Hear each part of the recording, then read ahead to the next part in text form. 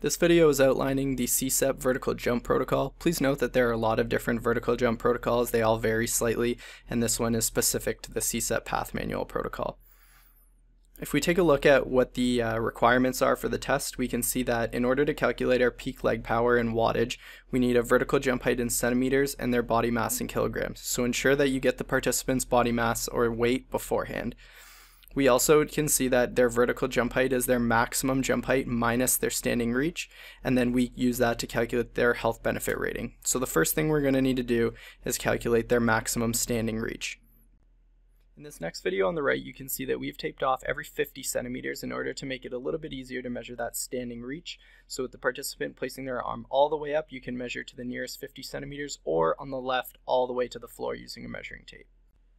Have the participant stand slightly away from the wall that they're going to be jumping and touching, and move their elbow in sort of a chicken wing to give themselves enough room. Then, what you're going to do is have the participant practice the motion, noting that a specific difference in the CSEP protocol is a 1 to 2 second pause at the bottom of the jump in order to take the elastic component out of it. So with no counter movement, you have the participant jump and touch the surface. You'll note that it's kind of hard to keep track of exactly where they touched. A couple tricks for that is having the person put a tape loop around their finger or a little bit of chalk or lead so you can see exactly where they touch the wall. The vertical jump test happens fairly fast, so you have to ensure that the participant doesn't make these errors during the test and know what to look for. Ensure that they don't jump off the balls of their feet, that they start with a completely flat foot. Also make sure that they don't lean in or step into the test because this will give them a little bit of a height advantage. It's supposed to be a static test. Finally, and this is probably the biggest error that people make, is that participants usually want to start with a full counter movement. This is typical of other vertical jump tests, but it is not what is called for in this protocol.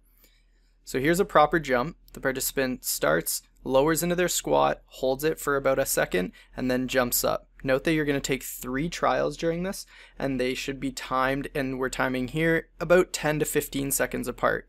Again, it's hard to see here because the person doesn't have tape on their finger, but ensure that you have some way of keeping track exactly how high they reach when they jumped, either a person watching it or that little bit of tape, pencil lead, or chalk on their finger to ensure that every trial is recorded.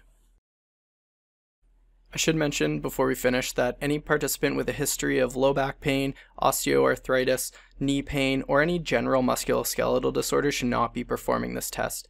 And again, really ensuring that the participant lowers into that semi-squat, holds it for a second before exploding up to perform their vertical jump before you measure it.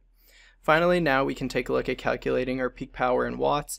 Let's say this participant weighed 59 kilograms and had a 42.5 centimeter best trial of the 3. Again, you're taking the best trial and you're subtracting their standing reach from their maximum jump height to get that number.